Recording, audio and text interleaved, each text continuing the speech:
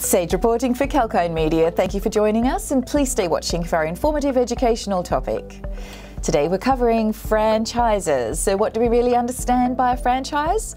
Let's take a closer look. A franchise is referred to as a business started out of a set business with an established brand, as an expansion of the franchisor's proprietary business. So this type of business strategy is generally adopted by the company to capture and increase its market share. This practice is widely popular and often referred as franchising. The contract is between the two parties, the original business owner, this is the franchisor, and the personal entity obtaining the franchise, and this is the franchisee. There could be multiple franchises set up depending upon the business of the franchisor. What are the various kinds of franchise formats? Let's start with business format. So the franchising model, it is all about the needs of the proprietary business owner. Usually the standard process followed in a market while giving a franchise is a business format franchising.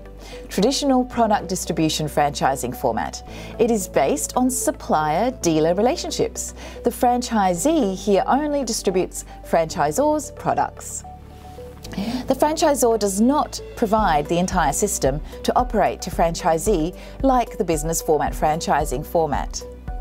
A job franchise. It is another format widely popular among entrepreneurs.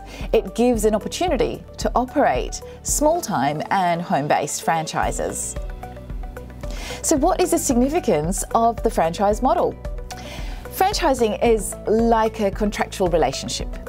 The proprietary business owner and a budding entrepreneur come to a mutually beneficial agreement and run the business, making a win-win situation for both the parties. For the consumers, a franchise is a chain of an original business, and they are not aware of who is running the business. All they see is the quality of the products and services. Thanks for watching Sage reporting for Kalkine Media.